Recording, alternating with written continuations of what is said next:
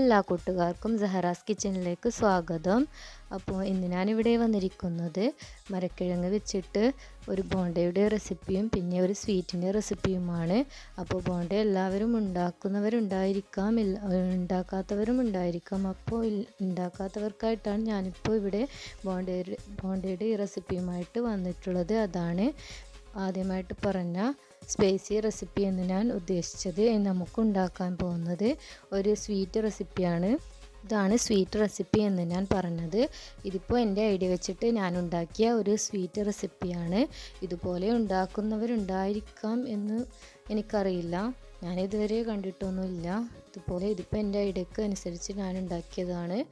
അപ്പോൾ ഇതുപോലെ ഉണ്ടാക്കുന്നവരാണെങ്കിൽ എങ്ങനെ ഉണ്ടാവുമെന്ന് അറിയാമെന്ന് വിചാരിക്കുന്നു. അപ്പോൾ മരക്കിഴങ്ങ് വെച്ചിട്ട് ഇത് ഞാൻ ഉണ്ടാക്കിയ റെസിപ്പിയാണ്. ഇത് തണുപ്പിച്ച് കഴിക്കുന്ന ഒരു റെസിപ്പിയാണ്.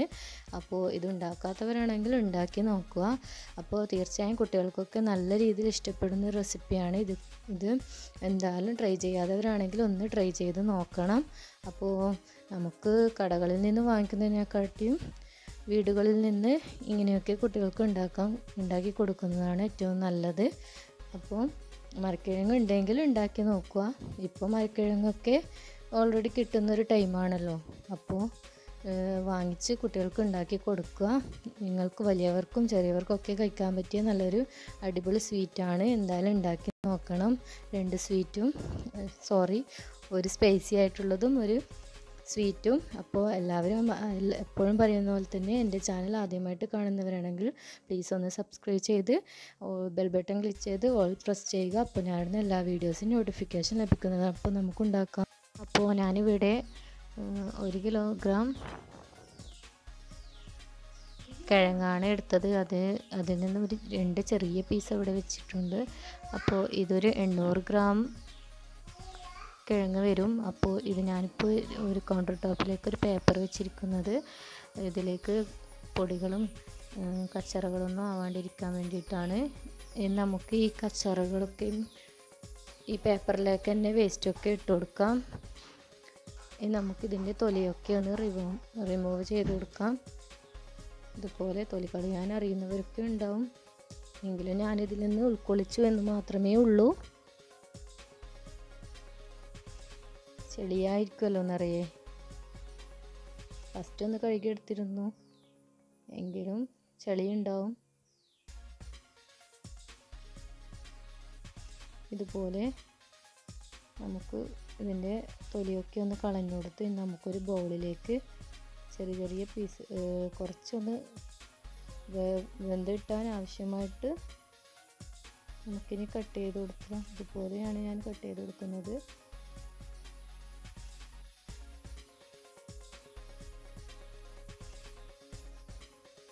അപ്പോൾ അങ്ങനെ അങ്ങ് ഉടഞ്ഞു പോവില്ല. ഇതുപോലെ ബൗളിലേക്ക് മുഴുവൻ നമുക്ക് കട്ട് ചെയ്ത് ഇട്ട് കൊടുക്കാം.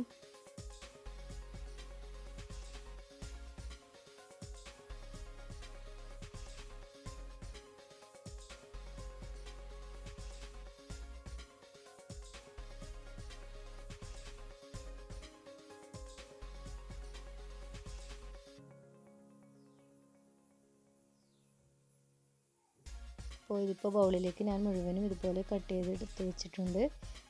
നമുക്കത് ക്ലീൻ ചെയ്ത് വരാം. അപ്പോൾ കാണുന്നില്ല, ഇതിപ്പോൾ ക്ലീൻ ചെയ്ത് വന്നിട്ടുണ്ട്. 3-5 തവണ കഴുകി വൃത്തിയാക്കിയതാണ് കിഴങ്ങ്. നമുക്കിതിലേക്ക് ആവശ്യത്തിന് വെള്ളം ഒഴിച്ച് കൊടുക്കാം. വേവാൻ ആവശ്യമായിട്ടാണ് വെള്ളം ഒഴിച്ച് കൊടുക്കേണ്ടത്. ഞാനിപ്പോൾ മുങ്ങത്തക്ക വിധം വെള്ളം ഒഴിച്ച് കൊടുത്തു. ഇനി അതിലേക്ക് ആവശ്യത്തിന് ഉപ്പ് കൂടി ഇട്ട് കൊടുക്കാം. ഇനി ആവശ്യത്തിന് നമുക്ക് ഇതിലേക്ക് കളറിന് ആവശ്യമായിട്ട് പിന്നെ കിഴങ്ങല്ലേ, അപ്പോൾ അതിൻ്റെ വിഷാംശങ്ങളൊക്കെ ഉണ്ടാവുമല്ലോ, മണ്ണിൽ നിന്ന് കുഴിച്ചെടുക്കുന്നതല്ലേ, അതൊക്കെ മാറിക്കിട്ടാൻ വേണ്ടിയിട്ടുമാണ് പിന്നെ മഞ്ഞൾപ്പൊടി ഇട്ട് കൊടുക്കുന്നത്.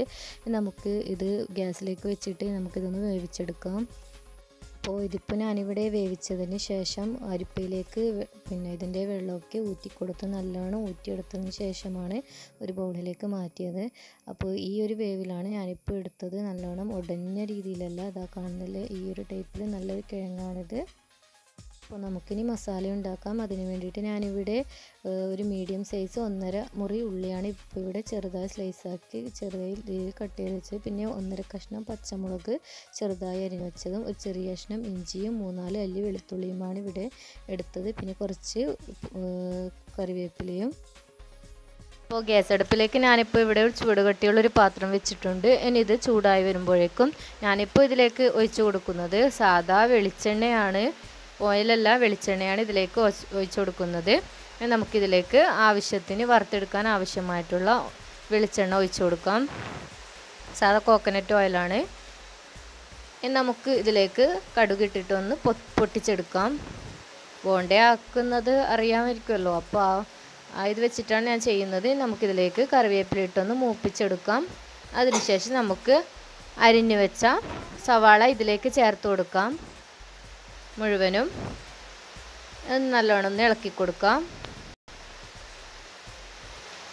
കുറച്ചൊന്ന് നമുക്ക് ഒന്ന് അടച്ചു വെക്കാം. അതിനുശേഷം തുറന്നിട്ട് ഞാനിതിലേക്ക് കുറച്ച് ആവശ്യത്തിന് ഉപ്പിട്ട് കൊടുത്തിട്ടുണ്ട്. നമുക്കിത് അടച്ചു വെച്ച് വേവുന്നത് വരെ ഒന്ന് വെയിറ്റ് ചെയ്ത് വരാം.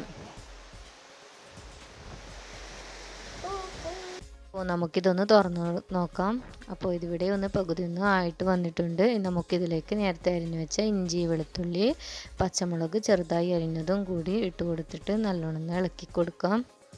ഇതിൻ്റെ ആ ഒരു പച്ചമണമൊക്കെ മാറുന്നവരെ നമുക്ക് ഒന്ന് ഇതിലിട്ട് ഒന്ന് നല്ലോണം ഒന്ന് ഇളക്കി കൊടുത്ത് വേവിക്കാം. അപ്പോൾ നമ്മുടെ മസാല ഇവിടെ ഒന്ന് വെന്ത് വന്നിട്ടുണ്ട്. നമുക്കിതിലേക്ക് പൊടികൾ ചേർത്ത് കൊടുക്കാം. ഒരു 1/4 ടീസ്പൂൺ കുറവായിട്ട് മഞ്ഞൾപ്പൊടി, പിന്നെ ഒരു 1/4 ടീസ്പൂണോളം മുളക് പൊടി, പിന്നെ ഒരു 1/4 ടീസ്പൂൺ കുറവായിട്ട് മല്ലിപ്പൊടി,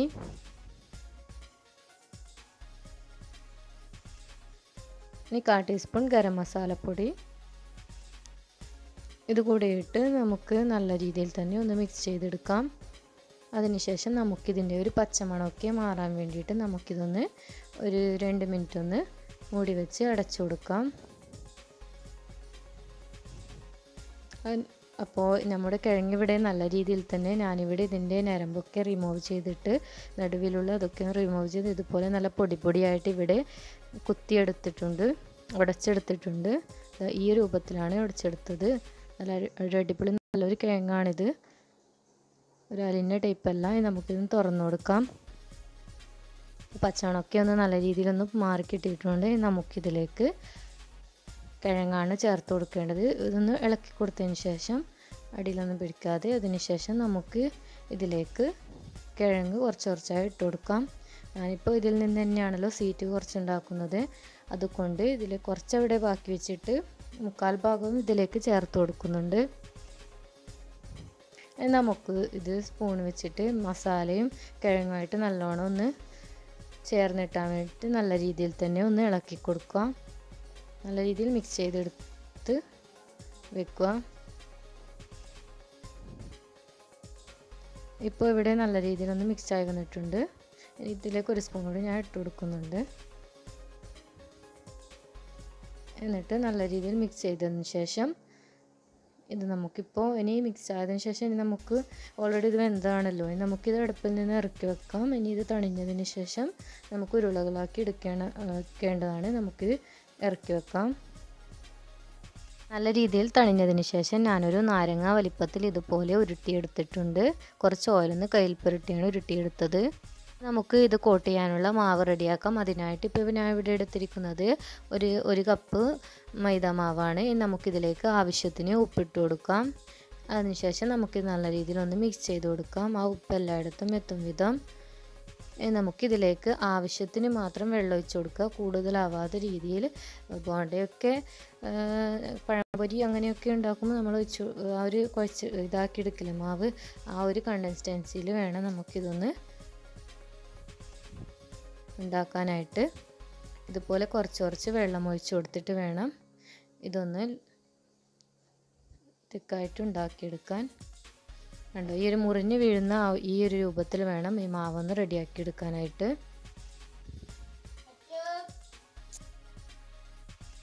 ഗ്യാസ് അടുപ്പിലേക്ക് ഞാനിപ്പോൾ ഓയിൽ വെച്ചിട്ടുണ്ട് ചൂടാവാനായിട്ട്.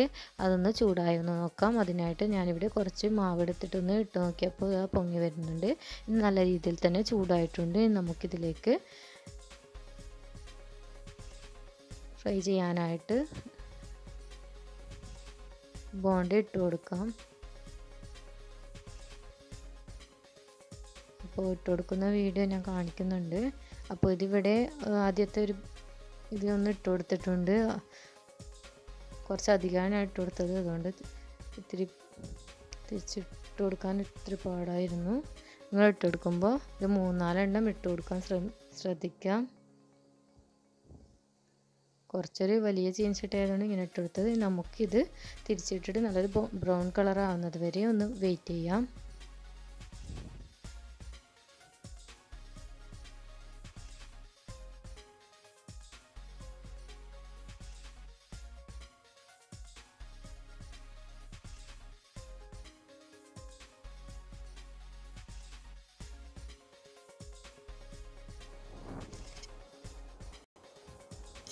ഇനി നമുക്കിതിൻ്റെ പൊടികളൊക്കെയും ഒന്ന് എടുത്തു മാറ്റാം. ഇനി നമുക്ക് വീണ്ടും ഇതുപോലെ ഇതിലേക്ക് ഓയിലിലേക്ക് ഇട്ട് കൊടുക്കാം. ഓരോന്നോരോന്നായി ഇട്ട് കൊടുക്കാം. ഇതിപ്പോൾ ഒട്ടിപ്പിടിക്കുകയൊന്നും ചെയ്യില്ല, വേറെ വേറെ തന്നെ നമുക്ക് കിട്ടും. അങ്ങനെ ഇതിലേക്ക് നമുക്ക് ഓരോന്നായി ഇട്ട് കൊടുത്ത് നേരത്തെ ചെയ്തതുപോലെ തന്നെ ഫ്രൈ ചെയ്തെടുക്കാം. ഇതിപ്പോൾ ഞാൻ വേഗമായി കിട്ടാൻ വേണ്ടിയിട്ടാണ് കുറച്ചധികം ഇതിലേക്ക് ഇട്ട് കൊടുക്കുന്നത്. നിങ്ങൾ ഇട്ട് കൊടുക്കുമ്പോൾ ഒരു 3-4 എണ്ണമൊക്കെ ഇട്ട് കൊടുക്കാം. നമുക്ക് നേരത്തെ ചെയ്തതുപോലെ തന്നെ ഒന്ന് ഒരു ഭാഗം ആയതിനു ശേഷം മറുഭാഗം തിരിച്ചിട്ട് കൊടുത്ത് ഫ്രൈ ചെയ്യും. അപ്പോൾ ഇവിടെ ഞാൻ ഇതുപോലെ മുഴുവൻ ബോണ്ടകളും ഇതുപോലെ ഫ്രൈ ചെയ്തെടുത്തിട്ടുണ്ട്. ഒട്ടും തന്നെ ഒട്ടിപ്പിടിക്കാത്ത രീതിയിൽ തന്നെ ഇത് വെവ്വേറെ തന്നെ നമുക്ക് കിട്ടിയിട്ടുണ്ട്, വേറെ വേറെ ആയിട്ട്. നമുക്ക് ഇത് മുറിച്ചിട്ടുള്ള ഒരു വ്യൂ നിങ്ങൾക്ക് കാണിച്ചു തരാം. അപ്പോൾ മുറിച്ചിട്ടുള്ള ഒരു വ്യൂ ആണിത്. അപ്പോൾ നല്ല കാണാനും നല്ല ഭംഗി പോലെ തന്നെ കഴിക്കാനും നല്ല ടേസ്റ്റാണ്. നമ്മുടെ ഉരുളക്കിഴങ്ങ് വെച്ചതിനേക്കാളും ടേസ്റ്റായിട്ടാണ് എനിക്കിപ്പോൾ കപ്പ വെച്ചിട്ട് ഇങ്ങനെ ഉണ്ടാക്കിയപ്പോൾ നല്ലൊരു ടേസ്റ്റ് ഉണ്ട്. അപ്പോൾ നിങ്ങൾ എന്തായാലും തീർച്ചയായിട്ടും ഉണ്ടാക്കി നോക്കണം. ഉണ്ടാക്കി നോക്കാത്തവരാണെങ്കിൽ ഉണ്ടാക്കി നോക്കണം കേട്ടോ. അപ്പോൾ നല്ല കാണുന്നില്ലേ, നല്ല അടിപൊളി ടേസ്റ്റാണിത് കഴിക്കാനായിട്ട്. ആ മസാലയും കിഴങ്ങിൻ്റെയൊക്കെ ആ ഒരു ടേസ്റ്റ് നല്ല രീതിയിൽ വന്നിട്ടുണ്ട്. നമുക്ക് അടുത്ത റെസിപ്പിയിലേക്ക് പോകാം. അപ്പോൾ നമ്മുടെ സ്വീറ്റ് ഉണ്ടാക്കാനായിട്ട് ഞാനിവിടെ കപ്പ എടുത്തിട്ടുണ്ട്. ഇനി ഇതൊന്നുകൂടെ ഒന്ന് സ്പൂൺ വെച്ചിട്ട് ഇതുപോലെ നല്ല രീതിയിൽ തന്നെ ഒന്ന് കട്ടയുണ്ടെങ്കിൽ ഇതുപോലെ ഒന്ന് ഉടച്ചു കൊടുക്കുക. അതിനുശേഷം നമുക്ക് വേണ്ടത് ചിരവി വെച്ച തേങ്ങയാണ്. ഇതിപ്പോൾ ഞാനിവിടെ വലിയ ടീസ്പൂണല്ല, ചെറിയ സ്പൂണാണ് എടുത്തത്. വലിയ ടീസ്പൂണെങ്കിൽ ഒരു 3 ടീസ്പൂണ് ചിരവി വെച്ച തേങ്ങ. പിന്നെ ഇതിലേക്ക് ചേർത്ത് കൊടുക്കുന്നത് കണ്ടൻസ്ഡ് മിൽക്കാണ്. ഇതിൻ്റെ റെസിപ്പി ഞാൻ ഓൾറെഡി ഇട്ടിട്ടുണ്ട്. ഇത് പാൽപ്പൊടി വെച്ചിട്ട് ഉണ്ടാക്കുന്ന കണ്ടൻസ്ഡ് മിൽക്കിൻ്റെ റെസിപ്പി ഇല്ലേ, അതാണ്. അപ്പോൾ ഇത് നമുക്ക് മധുരത്തിന് ആവശ്യമായിട്ട് ഇതിലേക്ക് ചേർത്ത് കൊടുക്കാം. ഞാനിപ്പോൾ ഒരു 3 ടീസ്പൂൺ 4 ടീസ്പൂണോളം ഉണ്ടാവും. ഇത് ഉണ്ടാക്കി വെച്ചതാണ്, ഫ്രിഡ്ജ് സൂക്ഷിച്ചതാണ്. അപ്പോൾ ഇത് നമുക്ക് ഇതിലേക്ക് ചേർത്ത് കൊടുക്കാം. ഇനി ഇതില്ലെങ്കിലും നമുക്ക് കണ്ടൻസ്ഡ് മിൽക്ക് ഇല്ലെങ്കിൽ നമുക്ക് പഞ്ചസാര ചേർത്ത് കൊടുക്കാം മധുരത്തിന് ആവശ്യമായിട്ട്. ഇനി നമുക്ക് ഇത് നല്ല രീതിയിൽ തന്നെ ഒന്ന് മിക്സ് ചെയ്തെടുക്കാം. കണ്ടൻസ്ഡ് മിൽക്കും കൂടി ആകുമ്പോൾ നല്ല ടേസ്റ്റാണ്. അപ്പോൾ പഞ്ചസാര ചേർത്ത് കൊടുക്കുന്നതിനെക്കാട്ടി നല്ലത് കണ്ടൻസ്ഡ് മിൽക്ക് ചേർത്ത് കൊടുക്കുന്നതാണ്. ആ ഒരു മുൻതൂക്കം മുൻപിൽ വന്ന് നിൽക്കും. അപ്പോൾ ഇത് എല്ലാം കൂടി നമുക്ക് നല്ല രീതിയിൽ തന്നെ ഒന്ന് മിക്സ് ചെയ്തെടുക്കാം.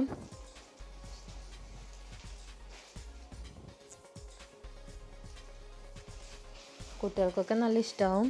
അപ്പോൾ ഉണ്ടാക്കി നോക്കി കൊടുക്കുക. അപ്പോൾ ഇനി നമുക്ക് ഇതിലേക്ക് മാറ്റി വെച്ചതിന് ശേഷം നമുക്ക് ഒരു ക്ലീൻ ആയിട്ടുള്ള ഇതുപോലത്തെ ഒരു ബൗളോ എന്തെങ്കിലും എടുക്കുക. ഞാനിപ്പോൾ ഒരു പ്ലേറ്റാണ് എടുത്തത്. നമുക്ക് ഇതിലേക്ക് കുറച്ച് RKG മിൽമയുടെ RKG ഗീയില്ലേ, അതൊന്ന് ഈ പ്ലേറ്റ് മുഴുവനായിട്ട് ഒന്ന് തടവി കൊടുക്കുക. നല്ല രീതിയിൽ തന്നെ തടവി കൊടുക്കുക. അപ്പോൾ ഈ RKGയുടെയും ഒക്കെ ഒരു ടേസ്റ്റ് കൂടി ഇതിലേക്ക് വരുന്നുണ്ട്. അതുകൂടി ഇട്ടതിന് ശേഷം നമുക്ക് ഇത് മുഴുവനും പ്ലേറ്റിൽ മുഴുവനും ഒന്ന് തടവി കൊടുത്തതിന് ശേഷം നമുക്ക് ഇതിലേക്ക് മിക്സ് ചെയ്ത കൂട്ട് ഇതിലേക്ക് ഇട്ട് കൊടുക്കാം. ഇതിപ്പോൾ കുറച്ച് ക്വാണ്ടിറ്റി ആക്കുന്നുള്ളൂ, നിങ്ങൾക്കറിയാലോ. നേരത്തെ ഉണ്ടാക്കിയതിൻ്റെ കുറച്ച് ഭാഗം മാത്രമേ ഇതിലേക്ക് ഞാൻ എടുത്തിട്ടുള്ളൂ. ഇനി നമുക്ക് ഇത് മുഴുവനും ഇതിലേക്ക് ഇട്ട് കൊടുത്തതിന് ശേഷം നല്ല രീതിയിൽ തന്നെ ഒന്ന് പരത്തിയെടുക്കാം. അപ്പോൾ നമുക്ക് ഇത് നല്ല രീതിയിൽ തന്നെ ഒന്ന് പരത്തി കൊടുക്കാം. ഇനി വേറെ ഏതെങ്കിലും ബൗൾ, നല്ല കള്ളിയായിട്ടുള്ള ബൗൾ അങ്ങോട്ടും ഉണ്ടെങ്കിൽ നിങ്ങൾക്ക് അതിലേക്ക് ഇട്ട് കൊടുക്കാം. ഇതിപ്പോൾ ഞാൻ ഇത് ഒരു റൗണ്ട് ഷേപ്പ് ഇട്ടാൻ വേണ്ടിയിട്ടാണ് ഇങ്ങനെ ചെയ്ത് കൊടുത്തത്. പിന്നെ ഇത് കുറച്ച് ക്വാണ്ടിറ്റിയിലുള്ളൂ, കുട്ടികൾക്ക് അപ്പം തന്നെ കഴിക്കാൻ വേണ്ടിയിട്ട് ഉണ്ടാക്കിയതാണ്. ഇതിപ്പോൾ ഫ്രിഡ്ജിൽ വെക്കുന്നതാണെങ്കിലും ഇനിയിപ്പോൾ നല്ലോണം പരത്തിയെടുക്കാൻ പറ്റുന്നില്ലെങ്കിൽ കുറച്ച് സ്പൂണിലേക്ക് നമുക്ക് ഇതുപോലെ 1/2 kg ഗീ ഒഴിച്ചിട്ട് ഒന്ന് ഇതുപോലെ ഒന്ന് സ്പ്രെഡ് ചെയ്ത് കൊടുത്താൽ മതി. അപ്പോൾ അങ്ങനെ ഒട്ടിപ്പിടിക്കില്ല സ്പൂണിന്. അപ്പോൾ ഇതിപ്പോൾ നല്ല രീതിയിൽ തന്നെ ഒന്ന് പരത്തിയെടുത്തിട്ടുണ്ട്. ഇനി ഞാനിപ്പോൾ ഇതിൻ്റെ മുകളിൽ ഇട്ട് കൊടുക്കുന്നത്, നിങ്ങളുടെ അടുത്തുണ്ടെങ്കിൽ ഇട്ട് കൊടുക്കുക. ഇതിപ്പോൾ ഞാനിവിടെ വീട്ടിൽ തന്നെ ഉണ്ടാക്കിയ ഹോം മെയ്ഡായിട്ടുള്ള ഡെസിക്കേറ്റഡ് കോക്കനറ്റാണ്. അത് നമുക്ക് ഇതിൻ്റെ മുകളിലേക്കായിട്ട് ഒരു ഭംഗിക്ക് വേണ്ടിയിട്ട് ഇട്ട് കൊടുക്കാം. അല്ലെങ്കിൽ ചിരവേച്ച തേങ്ങ ഇട്ട് കൊടുത്താലും മതി. ഇതിപ്പോൾ ഡെസിക്കേറ്റഡ് കോക്കനറ്റ് എൻ്റെ കയ്യിലുള്ളതുകൊണ്ട് ഇട്ട് കൊടുത്തേ ഉള്ളൂ. ഇതൊന്ന് എല്ലായിടത്തൊന്ന് ഇതാക്കി കൊടുക്കുക. അതിനുശേഷം നമുക്കിതൊന്ന് കട്ട് ചെയ്ത് എടുക്കാം. ഇതിപ്പോൾ ഫ്രിഡ്ജിൽ വെച്ചിട്ട് കട്ട് ചെയ്താലും മതി. ഞാനിപ്പോൾ കട്ട് ചെയ്യുന്നത് തണുപ്പിക്കുന്നതിന് മുമ്പ് തന്നെ കട്ട് ചെയ്ത് വെക്കുകയാണ് ചെയ്തത്. ഇതുപോലെ കട്ട് ചെയ്ത് കൊടുക്കാം. നിങ്ങൾക്ക് ഏത് രീതിയിലാണ് ഇഷ്ടമെന്ന് വെച്ചാൽ ആ രൂപത്തിൽ കട്ട് ചെയ്ത് കൊടുക്കാം. ഇതിപ്പോൾ കിഴങ്ങായതുകൊണ്ട് തന്നെ കത്തിയിൽ ഒട്ടിപ്പിടിക്കുന്നുണ്ട്. അതിപ്പോൾ ഫ്രിഡ്ജിൽ വെച്ചാൽ ഇങ്ങനെ ഒട്ടിപ്പിടിക്കില്ല. അപ്പോൾ ഇതുപോലെ കട്ട് ചെയ്തിട്ടുണ്ട്. അപ്പോൾ കുട്ടികൾക്ക് എന്തായാലും ഇഷ്ടപ്പെടും. നിങ്ങൾ ഉണ്ടാക്കി നോക്കുക. ഇഷ്ടപ്പെട്ടിട്ടുണ്ടെങ്കിൽ ഇതുപോലെ തയ്യാറാക്കി കൊടുക്കുക. അപ്പോൾ നമ്മുടെ സ്വീറ്റ് ഇതുപോലെ ഞാൻ മുഴുവനും കട്ട് ചെയ്ത് വെച്ചിട്ടുണ്ട്. അപ്പോൾ ഇത് ഫ്രിഡ്ജിൽ വെച്ച് ഒരു 10 മിനിറ്റ് കഴിഞ്ഞ പാടെ ഞാൻ എടുത്തിട്ടുണ്ട്. കുട്ടികൾ എന്നെ നിൽക്കാൻ വിടാത്തതുകൊണ്ട് എടുത്തതാണ്. അപ്പോൾ നിങ്ങൾ വെക്കുമ്പോൾ ഒരു 10-20 മിനിറ്റ് ഫ്രീസറിൽ തന്നെ വെക്കണം. അപ്പോൾ നല്ലൊരു ടേസ്റ്റാണ്. എന്തായാലും നിങ്ങൾ ഉണ്ടാക്കി നോക്കണം. അപ്പോൾ കടയിൽ നിന്നൊക്കെ വാങ്ങിക്കുന്നതിനെക്കാട്ടി നല്ല ഒരു മായില്ലാതെ നമുക്ക് വീട്ടിൽ തന്നെ നമ്മൾ ഉണ്ടാക്കുന്ന സാധനങ്ങൾ വെച്ചിട്ട് തന്നെ ഉണ്ടാക്കി കൊടുക്കാമല്ലോ.